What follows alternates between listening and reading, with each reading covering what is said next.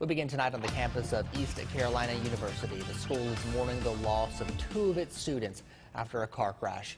South Carolina Highway Patrol says 4 people were inside the car that collided with another. It happened in South Carolina on U.S. Highway 15 near Holly Hill.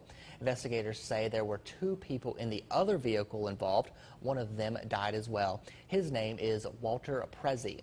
The 2 students have been identified as 22-year-old Shay Crothers of Charlotte and 18-year-old James Stanley of Sneads Ferry. We received a statement from ECU. It says, "We are deeply saddened to share news of the loss of members of our East Carolina University family.